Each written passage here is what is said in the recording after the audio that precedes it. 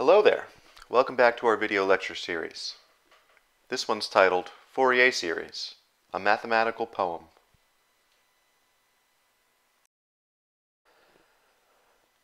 This infinite set, containing the function identically equal to 1, along with infinitely many cosine and sine terms, is orthogonal over the interval on the real line from negative p to p. We have already shown that 1 and the cosines are orthogonal on this interval. The rest you will prove is a homework question. Based on our prior discussion of orthogonal series in Lecture 3, we can write a function f of x as an infinite series of the functions in this set.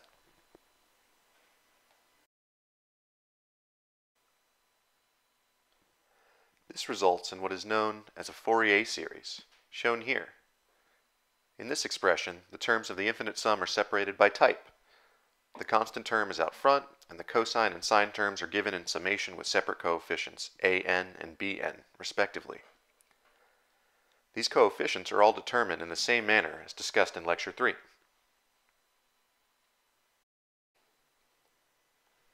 This is Jean-Baptiste Joseph Fourier. Handsome, isn't he? The series named after him was devised when he was solving a boundary value problem of a partial differential equation that models the flow of heat in solids. He published his results in 1822 in a book titled The Analytic Theory of Heat, or originally, Théorie analytique de la chaleur. Pardon my French. Fourier's original problem was to determine solutions of the two-dimensional heat equation over a semi-infinite rectangular area, as shown here. The so-called heat equation is a linear, second-order, homogeneous partial differential equation. Physically, it models a long, solid metal rod with insulated edges, with heat being applied to one end. The solution of the equation therefore provides the spatial distribution of temperature in the rod throughout time. This problem is difficult to solve if the distribution of heat on the boundary is given as some random function. However, it has nearly trivial solutions for the sine and cosine terms in the Fourier series. Due to the linearity of the heat equation, solutions for these terms can be added together to approximate the solution for arbitrary heat distributions using the Fourier series. We will solve this problem later in the course once PDEs have been formally introduced. It is difficult to overstate the importance of Fourier series to applied mathematics, physics, and engineering. Here's the famous physicist and mathematician, Lord Kelvin, on the subject. Fourier's theorem is not only one of the most beautiful results of modern analysis, but it is said to furnish an indispensable instrument in the treatment of nearly every recondite question in modern physics. Fourier is a mathematical poem. As an undergraduate student, I took an entire semester-long course on Fourier analysis. I got a C+. We applied Fourier's results not only to differential equations, but to signal processing, digital image rendering, medical imaging, and many other topics. While we only have time to scratch the surface in this course, let it be known that you are looking at one of the most beautiful and fruitful results in all of mathematics. In this example, we're going to calculate the Fourier series of the linear function f of x equals x on the interval from -1 to 1. In order to calculate this Fourier series, we have to calculate the coefficient a0, which corresponds to the constant function, as well as the an, the coefficients of the cosines, and the bn, the coefficients of the sine terms.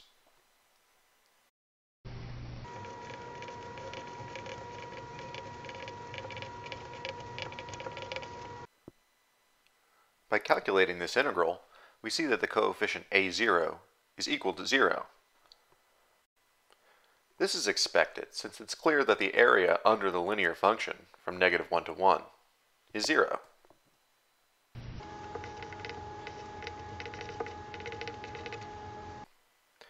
In order to calculate the coefficients an, we must calculate the integral of x cosine pi nx over the interval from -1 to 1. We proceed using our old friend integration by parts.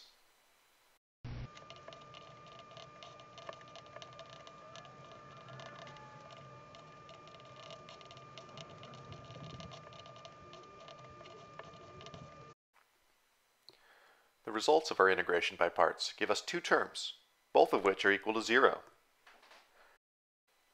We therefore conclude that the coefficients a(n) are equal to 0 for all n.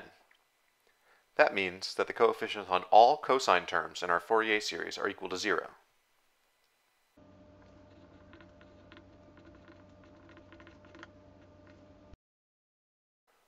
All that remains is to calculate the coefficients bn of the sine terms.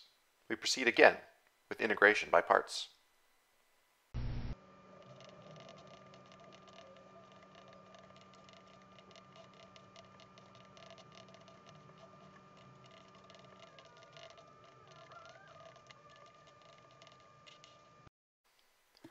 Finally, a non-zero result.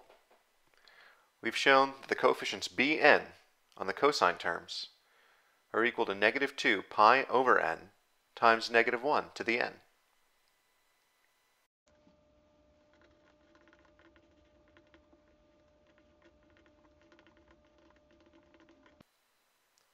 We have therefore successfully calculated the Fourier series of the function f of x equals x on the integral from negative 1 to 1. We can write the series as an infinite series of sine terms with the coefficients bn as we've calculated. Let's plot some terms from our series and see how well it approximates the function f of x equals x. Plotting our first term, you see we have a normal sine wave, which doesn't seem to have much to do with the function f of x equals x. Adding the second term, the results are not too much better.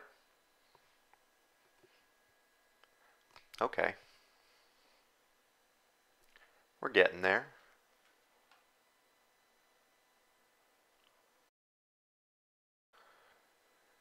As we add more and more terms, it's clear that our Fourier series converges to the line that is the function f of x equals x. One last thing. Did you notice that in the Fourier series of the function f of x equals to x, the coefficient a0 and the an were all equal to 0? That wasn't a coincidence. It was because the function has a certain kind of symmetry about the y-axis. That is, for all points x on the real line, f of negative x is equal to negative f of x. We say that functions which exhibit this kind of symmetry are odd functions. When a function is odd, the Fourier coefficients of the constant and cosine functions will be equal to 0.